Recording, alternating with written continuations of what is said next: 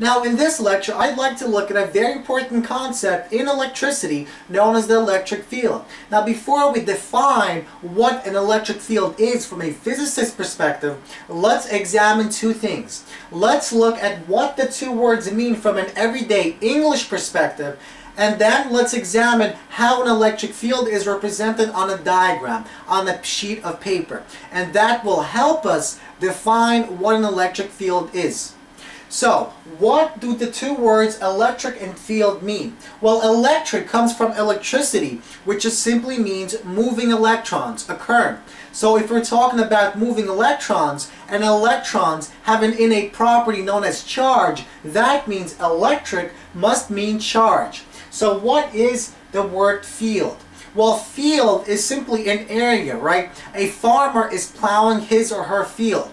That means they're plowing some piece of land, some area. So that means charge and area. So this electric field in everyday language should mean something like a charge creates a field. And that's exactly what is meant by an electric field, and we'll see that in a second. Now let's look at what the word field means from a physicist's point of view. In other words, why do they use the word field? Well, basically, there are two types of forces. There are contact forces and non-contact forces. In other words, the very common forces that you're used to, the push or pull, are contact forces. In other words, if you push somebody or you pull on a door, you have to come in contact with that object.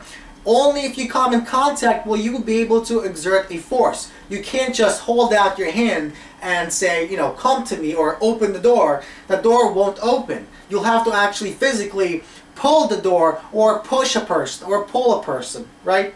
Well, there are also forces called non-contact forces, such as the gravitational force or the electric force, electrostatic force, that does not require contact, physical contact.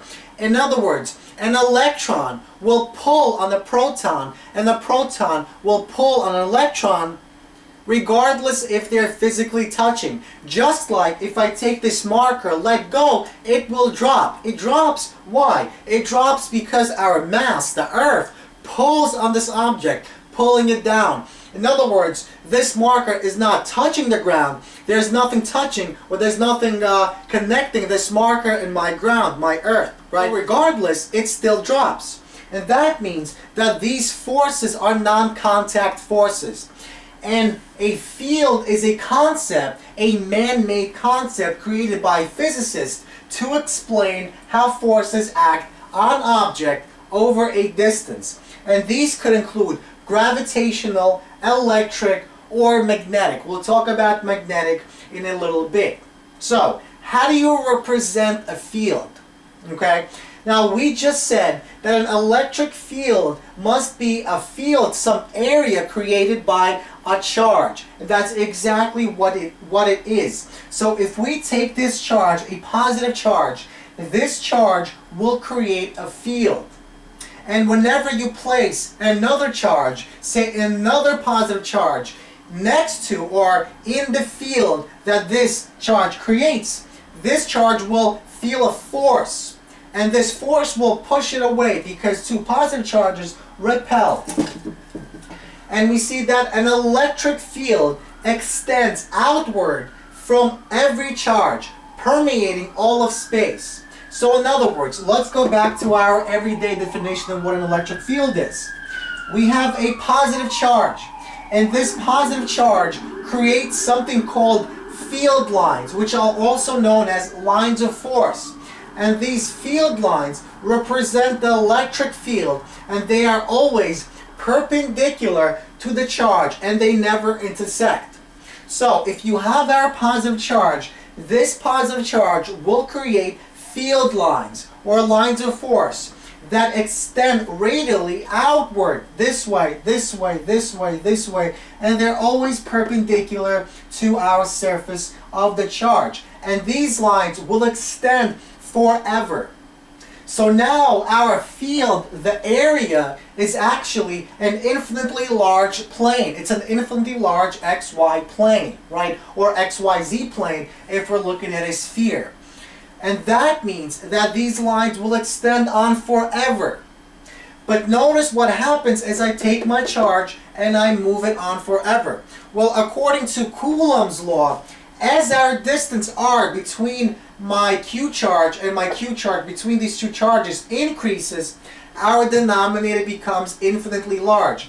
And that means as r tends to infinity, we know from calculus that our f will become 0 or will tend to 0.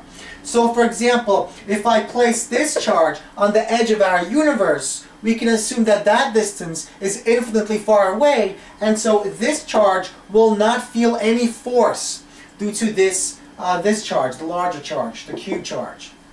Now, so once again, these lines do not intersect, because if they did intersect, that would mean that the field, or this object, this charge, creates a field in different directions, and that's not true. It creates a field in the same direction, always pointing outward, if it's a positive charge. So that means if we had a negative charge, like we have here, these guys would travel into our charge. In other words, field lines always travel from a positive to a negative, right? That's why if you place this guy, a positive charge here, these forces will push the charge away.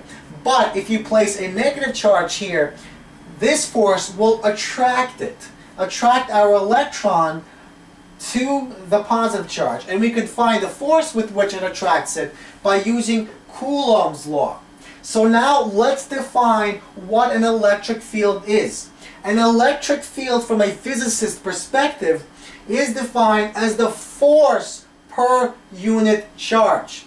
In other words, the force created by these two charges, by this charge and this charge, divided by this point charge, this q. Not this q, but this q. So we get force, which is a vector, so our E, our electric field, must also be a vector, divided by a point charge, this guy, whatever charge you place within the electric field of this charge.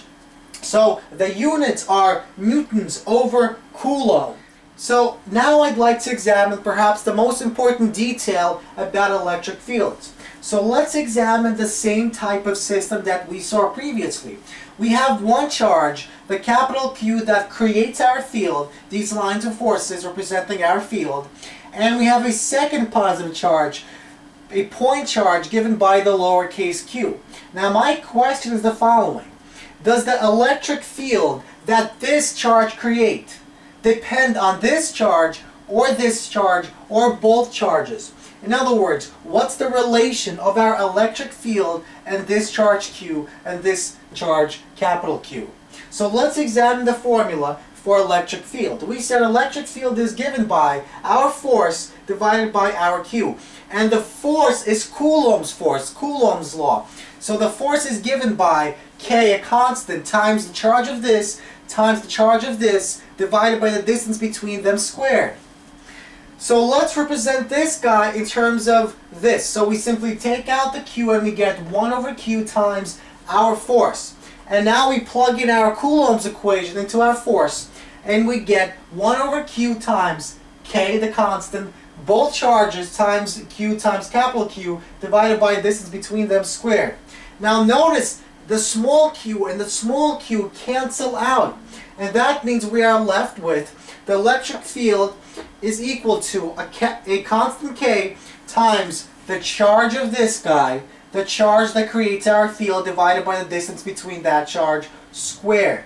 In other words, this guy is not in our picture. This guy has absolutely nothing to do with our electric field. In other words, no matter how many charges I will place in this area, this charge, or this electric field created by this charge, will not be affected at all. What will be affected if I place more charges is the total electric field. And the total electric field is simply given by adding up the electric field of each guy. So if we have a system with 4 equally positive charges like this one, we're going to find, or we find our total electric field by simply adding up the electric fields of all these four guys. And this is given by this formula here.